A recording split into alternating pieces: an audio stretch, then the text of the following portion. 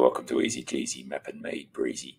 Now I can't stay long because I've got to go and buy a frying pan. Okay, turns out they come in handy when you're trying to cook an omelette.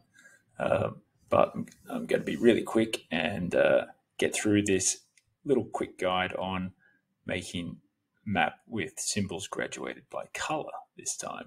Okay, so we're back with our Metropolis sample points. Okay, in this case, we've done it already by size. Let's see how we can do it by color. So I'm going to right click on my sample points layer, go to properties, symbology. I'm going to click on single symbol and change to graduated. And in this case, let's do it by, say, air pollution. Okay, air pollution. And in this case, our method of, we want color, we don't want size. Okay, again, I'm going to choose natural breaks. There we go. It's going to say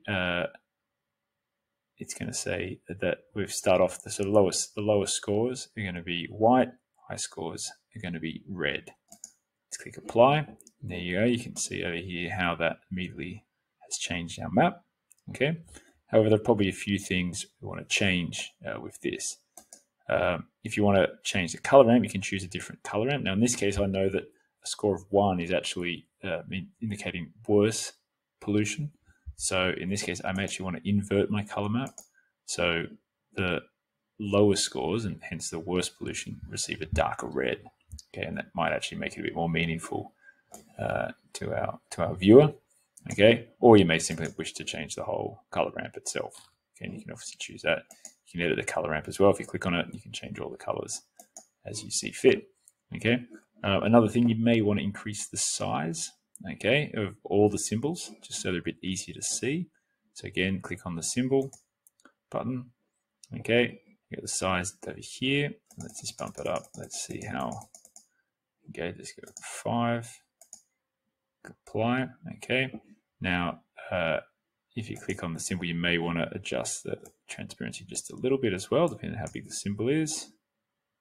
See how that looks there.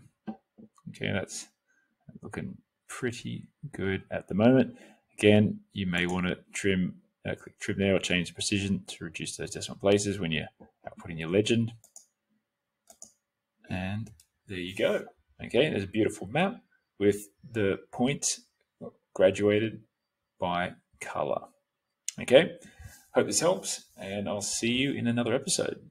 See you later. Ciao.